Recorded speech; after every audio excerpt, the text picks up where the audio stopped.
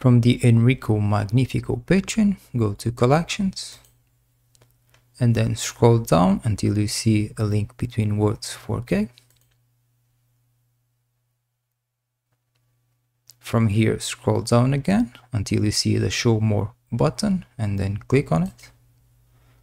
The download link will show up in here, and then click on it. And from here, download the 4K textures.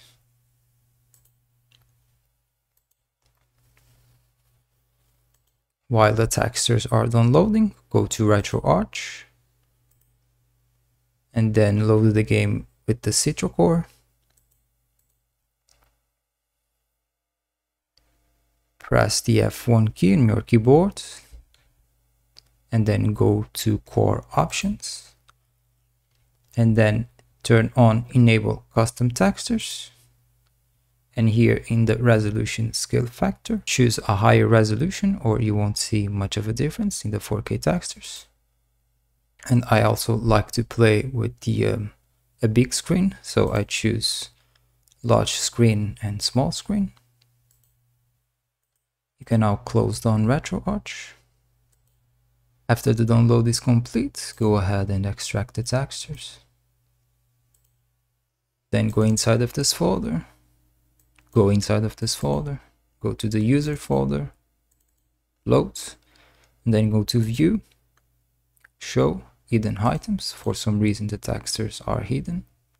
Then go inside of the textures folder, and if you're using the PAL version or the Japanese version of the game, you have to come inside of this folder, then copy all the textures and paste it inside of the PAL or the Japanese version of the game.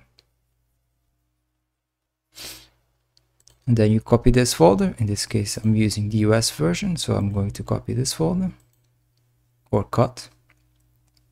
Then go to your RetroArch folder, go to Saves, Citra again, load, textures, and paste the folder inside of this folder. And then run RetroArch.